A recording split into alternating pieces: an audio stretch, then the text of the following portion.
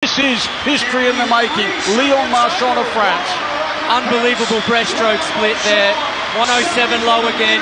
He has streaked the field, and Marchand with a big 6-beat kick behind him. He's got the ability to not only break the world record, but absolutely destroy it.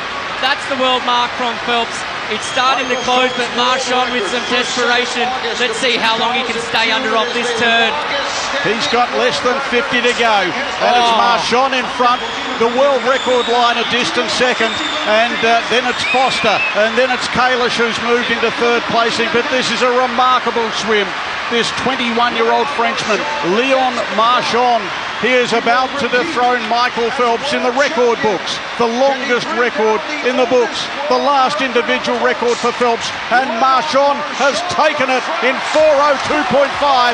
A magical swim, a magical swim. Foster the silver, and the bronze will go the way of Seto. Unbelievable swim there from Leon Marchand.